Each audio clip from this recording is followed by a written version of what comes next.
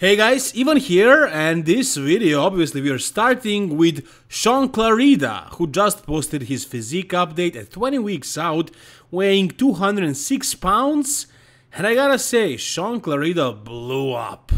We talked about Nick Walker and how much muscle he gained this year. We talked about Hunter Labrada, maybe Andrew Jack, Samson Dauda, but honestly, seeing Shaun right now, I mean, he looks probably the fullest, the freakiest, like the guy that blew up the most out of all of them. As you can see, he's 206 pounds, which you might not think is too heavy, but for him, for his frame, this weight, 206 pounds, that's a lot. That's like 300 for some guys. And also do not forget that this guy also competed at the Arnold Classic, so he didn't have a long off season. He also competed like Nick Walker, like Samson Dauda, so he blew up in a very short time. And I mean, he's still very conditioned, he's just a little watery. And when I say that his 200 pounds is the same like somebody's 300 pounds, I wouldn't say that it equates to be the same in the end, because we just saw at the Arnold Classic, like he was very good, like he was really big, really full, with great condition.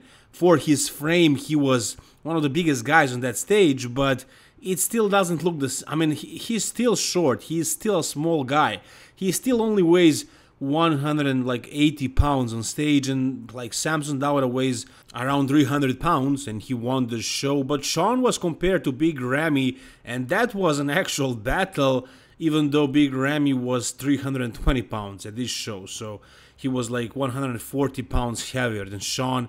So yeah, like it was insane. It was actually close considering the weight gap. But again, like because of his height, the only reason why he didn't beat Big Ramy that year, actually that show this year, was because of the height. Like if he was taller, with the same build, with the same body, just taller, just bigger, he would have destroyed not just Big Ramy, but probably everybody.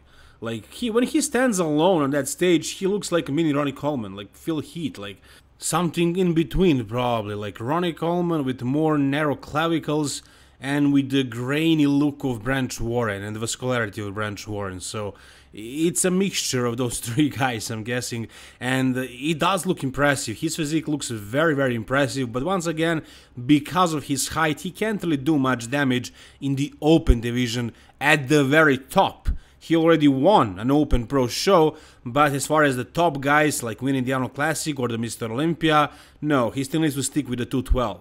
At this show at the Arnold, he was still able to beat guys like William Bonek and even Akim Williams and so many others. I mean, the guy placed 5th at this show, so, you know, that was a big success for sure. But yeah, once again, 212 is his realm, that's where he should stay, where he should dominate. He did the Arnold Classic knowing full well that there won't be 212 division. He wanted to try out open divisions against the top pros. He did okay, he did really good actually, but once again, if he wants to be the Mr. Olympia champion, 212 is definitely where he needs to stay. We'll see him this year. Right now he looks huge. I'm pretty sure he's gonna be even more impressive, freakier, because obviously he has like a lot of room to progress as far as weight. And I don't think there are any contenders knocking on his door. Like, who is there in 212? Who's left? I mean, 53 years old Kamal El-Gardni, Angel Calderon, Keon Pearson is slowly starting to knock at the door, I'm guessing, but he's very young. Karid Bajo is in the mix, but like none of those guys are on the level of Shaun Clarida, so I think he's gonna stay at the top for as many years as he wants. Once again, right now, this full, this blown up, he looks very impressive. He looks freaky, he looks great, I gotta say. Conditioning is still good, he just got super full and like super huge, and the proportions are just looking crazy, I mean, insane. So yeah, I'm pretty sure very soon we're gonna be watching this guy dominate in the 212 at the Olympia. Now this would make a great comparison, Rafael Brandao, who placed 10th at the Olympia, versus Shaun Clarida, a more classic guy, classic bodybuilder, against a complete mass monster, but with a huge, major height difference. What would have been the outcome We don't know, we probably won't know, but definitely would make a great comparison. Anyways, this is Rafael right now. As you guys know, he's working with Neil Hill, and so they posted this video of Rafael posing a little bit, and you can see what his physique looks like. I mean, he is very bloated, his stomach is bloated, and he is a bit watery, like you can't really see any lines anywhere, but you still wouldn't say that he's fat, that he's out of shape, that he's chubby. He's still lean, like there is no body fat on his body. Like you can see the stomach, it's blown out, it's full. He probably ate a lot. He's probably eating a ton of food to grow. So he's definitely bloated, but fat? No. Maybe he's eating a ton of carbs as well, and that's why he's so full and so watery. But once again, is there any body fat that I'm seeing on this physique? None, bro. Like, he's very, very lean. Even though he doesn't really show a lot of striations, that's just because he has a really thick layer of water surrounding his entire body. But, like, once again, I do not see any fat. And I'm happy to say this. This means that he's eating a lot of food. I mean, whatever the approach of Neil Hill is, I don't know how much is he training him because they're in the gym together, maybe they did a workout together. I'm sure Neil Hill can teach this guy how to work harder in the gym, how to train harder and more effective, so I'm sure he can learn a lot from Neil Hill. If Neil Hill is really devoted, then yeah, I'm sure we're gonna see a lot of progress from this guy, from Rafael Brandao. Once again, the structure is all there, it's definitely there. He has everything aside from the mass. And I mean, he has enough mass to be top 10, but if he wants to be like top 6, which would kind of be like the next step, maybe top 8, top 6, he needs to put on some serious amount of tissue, and it really seems like he's doing just that. He looks like he's eating, he looks like he's training hard, he looks inflamed, he looks like he's doing the work, he looks like he's growing. And when we see him next time, I'm sure it's gonna be a big difference. If you guys are having trouble growing, putting the muscle on, you can help yourself by adding a protein powder. And what better protein powder than Vintage Brawn? I mean, a combination of whey, casein, egg white and beef protein with so many different flavors you can choose from. For example, mint chocolate right here. I would suggest this flavor, but you can try whichever one you want.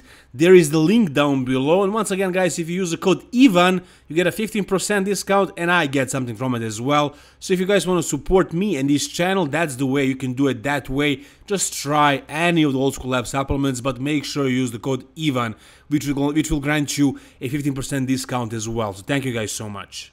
Next, we got a little news update. Laszlo Kirali, the Hungarian guy, just won a pro show. He won Shiru Classic, which was a pretty good classic show, and he's going to the Mr. Olympia. We'll see what this guy can actually do against the top classic pros, sorry. But if you take a look at his physique, like, he is extremely classic. Like, these lines are really exceptional. I mean, some of you might say he has small legs, but he doesn't really. Like, there is the thickness. I can see the thickness. Maybe the teardrop is not as dominant, but like, he has legs and he has phenomenal classic shape. I would say that his shape, his V-taper is probably very close to that of Urs Kalecinski, but Laszlo has bigger upper body. Like, he has better arms, more flaring lats, thicker chest, bigger back. The legs, I would say Miracle Bear, Urs Kalecinski has bigger legs, but like, I wouldn't say Laszlo has weak legs. I mean, they might seem a little downsized, but I would say it's more of a structural flaw. Like, all of his heads, all of his quadricep heads aren't developed equally, so maybe it's throwing us off a little, but really, like, he has the leg thickness and he has phenomenal shape, phenomenal structure. Like, the silhouette of his physique is just outstanding. It's really rare to see this kind of shape, this kind of classic lines.